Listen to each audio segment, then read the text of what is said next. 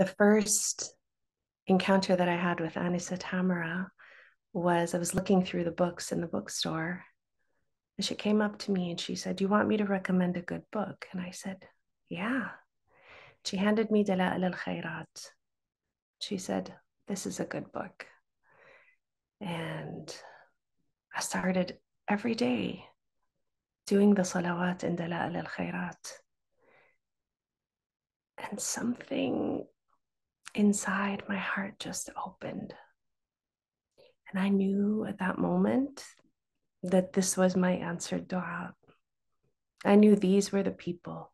This was the place that my heart was longing for. I'm